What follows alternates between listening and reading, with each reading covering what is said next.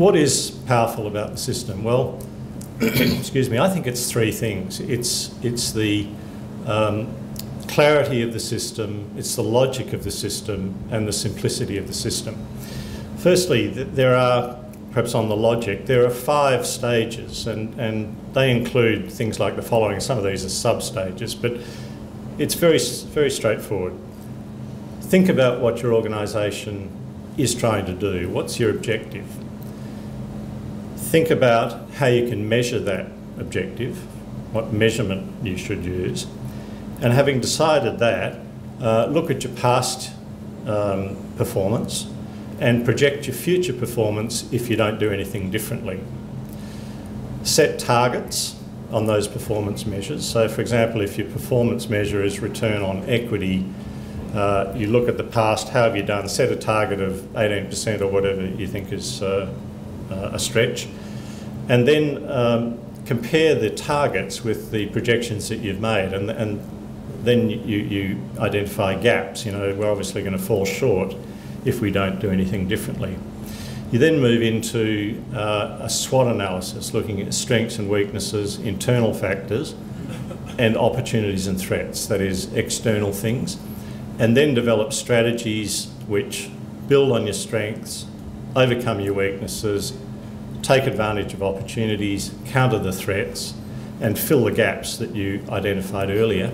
And finally, having selected strategies, develop some action plans to put them into effect. On clarity, the system, I think, is really strong on helping you understand the difference between, for example, an objective and a strategy.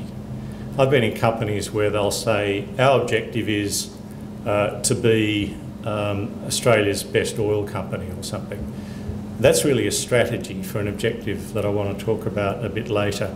And Argenti keeps pulling you back and saying, that's not a strategy, that's not an objective, it's a so on and so forth. That's not a threat, that's a weakness because it's internal.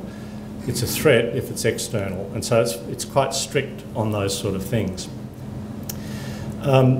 And the final thing about the value of the plan is that it's highly structured. So what we found was, and this was fantastic for me knowing nothing about corporate planning, to pick up a manual that said, start reading.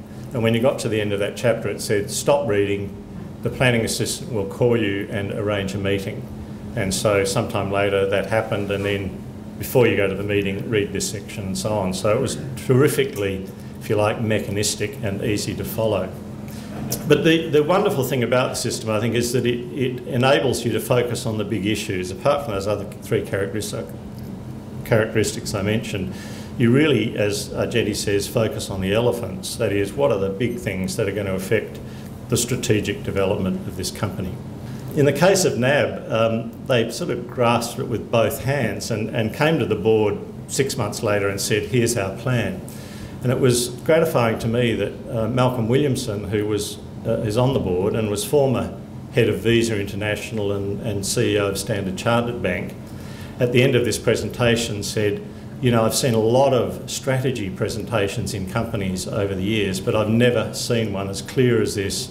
I think it has wonderful features of simplicity and clarity and making you focus on the right issues, the strategic sort of issues that generally in the workplace you don't get time to do. You know, all of us tend to be caught up in day-to-day things and are unable, or feel we're unable, to actually think about the big picture. This forces you to do it.